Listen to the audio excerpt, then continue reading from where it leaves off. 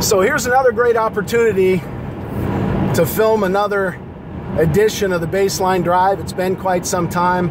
I've had a lot of conversations with coaches and workshop attendees recently about managing mistakes and how you handle getting over mistakes and learning from mistakes. And they always say it's not the mistake, it's how you respond to it. There's a stimulus, there's a response, and you can either take the high road or you can take the low road. Look at something as a challenge and an opportunity, or woe is me, look at what's just gone wrong. So how do you handle those mistakes? I think that anytime there's a mistake or a setback or a failure or a loss, getting over it is important so that you can move on to the next thing. And that's not just in sports, that's in life too. There are mistakes of commission, right? Mistakes that you make, and then things that happen because of omission, right? Things that you don't do. I think a lot of times we face that in coaching. We shoulda, coulda, woulda done this. So you got to evaluate those things and manage that so that you learn from it and don't make the same mistake the next time. I know one of the mistakes that I often found myself doing with teams and players is I would continue to rely on what I thought was potential, and sometimes stick with a player a little bit too long because I saw potential in what it was that they were doing, and I had this vision in my head maybe of what they could become, and it's better to err on that side and give people as many opportunities as possible. But sometimes you spend so much time as a coach waiting on potential that you miss out an opportunity for maybe somebody else that's earning a chance to play, or earning more playing time, or earning a spot.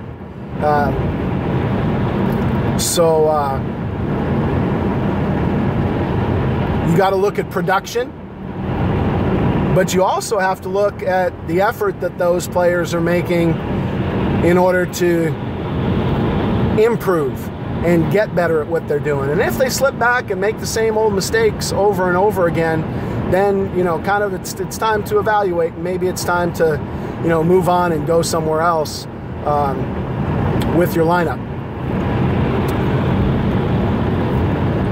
But when a player makes a mistake, I guess when we make mistakes in life, or we have those setbacks or failures, there are some things that have to happen in order for us to manage that mistake. If we're only looking at mistakes through a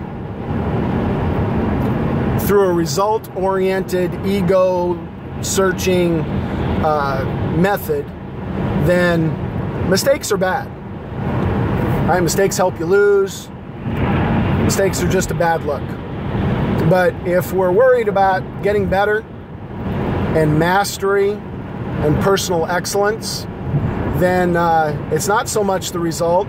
PCA, we talk about the acronym ELM, E-L-M, effort, learning, and I like to say mistake management. And we talk about mistakes being okay, but all mistakes aren't okay, right? Sometimes, repeated mistakes are not okay because there hasn't been the learning. So it's not really the mistake as much as it is that person hasn't learned yet. Or maybe isn't putting in the effort to make that change, whether it's a physical effort or a mental effort, right? Focus is important as well. So mental effort is just as important as the physical effort. Effort isn't just running around getting sweaty. It's a focus and a preparedness as well. So what do kids need? What do people need when they have a setback, failure, or a mistake? I think the first thing they need to do is they need to recognize that a mistake was made. And as a leader, or as a coach, or as a friend, right? If somebody recognizes that mistake, then there's no need to pile on, right? They know that they made a mistake. You don't have to let them know that they made a mistake. Unless they refuse to change and manage that mistake to hopefully prevent it next time so that there aren't repeated mistakes. And that refusal becomes a problem. So you got to deal with that. And maybe that's the time when you help them recognize that they made a mistake. And it might take a long time for them to recognize that they're making the same mistake because they think their way is what they're comfortable with, right? Coach, I've always done it this way. Well, it's not working. So maybe you should try it a different way. Maybe not my way, but maybe a different way. So they need to recognize they made a mistake, but then they need that reassurance that, that the mistake is okay in the sense that you still believe in them and you still trust them and you still love them and care for them and want to see them get better. They need that reassurance. Players need that reassurance not only from the coach, but from their teammates and from their parents.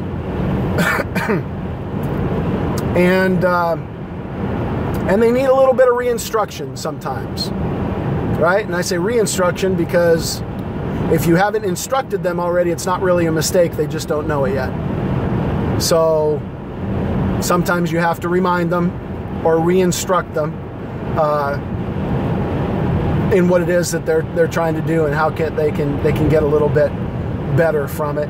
But the important thing is how they remember that mistake or setback, right? They should forget the part that makes them afraid of making that mistake again.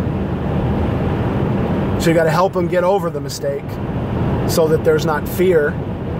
But they need to remember the part of the mistake that they can learn from so that they don't make it again and they don't make repeated mistakes. And that's when you're really managing mistakes, when all of those things occur, because at that point the only thing that's really important is getting ready for the next play. We talk to people about flushing mistakes, right? You imagine that mistake is down the drain and it's gone, and you get over it. I was having a conversation with a player who I've worked with for a number of years, and he's got a little trouble with failure and getting over mistakes, and he's been getting better, but we're having a conversation one day, and he said, Coach, I try to flush mistakes, and sometimes they're just too big and it's too much. And there are going to be people like that. There are going to be players like that you got to continue to work with over and over again and help them manage that mistake and help them flush it and get over it. So I asked the player, I says, well, what do you do when there's too much and you can't get over it? And he said, well, sometimes you got to flush twice. And we had a good laugh. He blushed a little bit.